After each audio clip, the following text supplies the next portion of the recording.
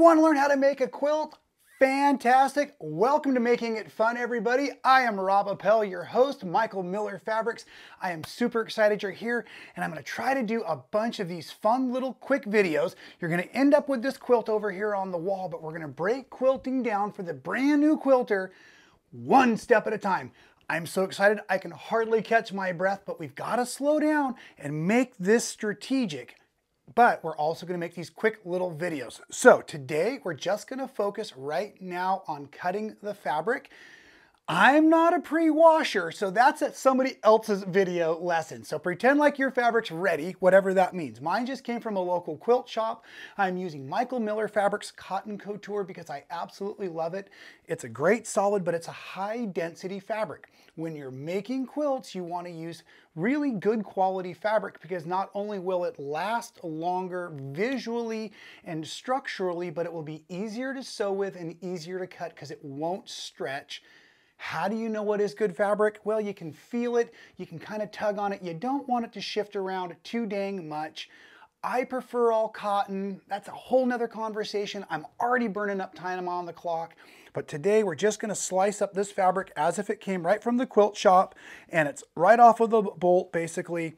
So one of the first things I actually like to do is I like to run my iron over the top and just get any extra wrinkles out because I'm going to use a rotary cutting and ruler system to get a really clean and straight edge.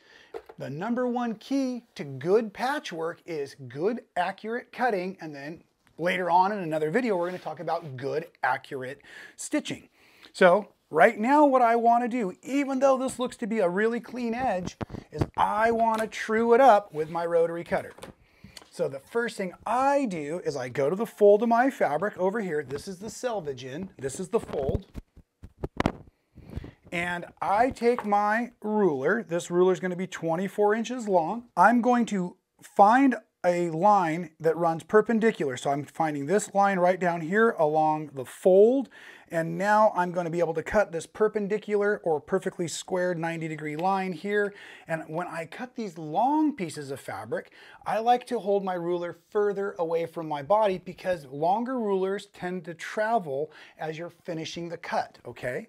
Some folks like to fold their fabric many times, and I will say up to about 3 folds is okay, but you do need to be aware every time you fold the fabric, it increases the layers, and that can cause shifting as we cut, and it can also cause sometimes this little hourglass shape right at the fold. So if you wanted to fold this, you could do the same exact thing. You've now going ahead, you're still looking at this line down here to trim this edge up, but that becomes the square edge. I prefer to cut my fabrics in as long strips, fewer layers as possible for the base cut because I'm going to make squares here in just a second. So I'm going to clean up this edge. This is the starting cut. So I like to go ahead and take off just a little bit here. Okay.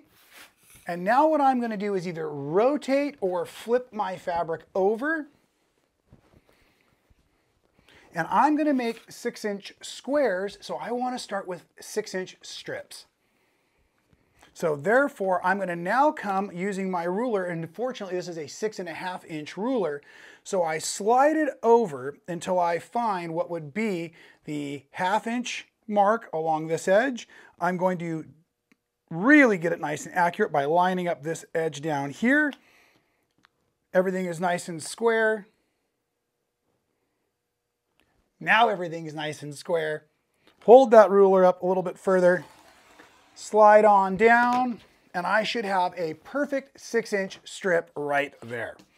Now, like I said, I want to make 6-inch squares, so let's practice these cuts again. This is the selvage edge, so depending on what kind of mathematics you're after, you do want to consider you have a fold down here. Math is for another teacher as well. I love math, but we're teaching cutting right now. So I'm going to line up yet another mark. Let me just find a really good spot so you can see. Let's use this white line here. No, let's use the black line so you don't get confused with the white line on the mat.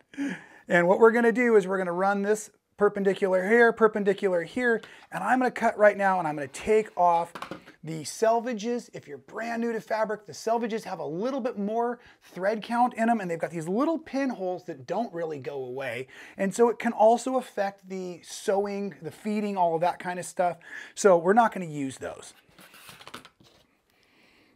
Flipping my strips over, doing it this way, I will get 2 squares.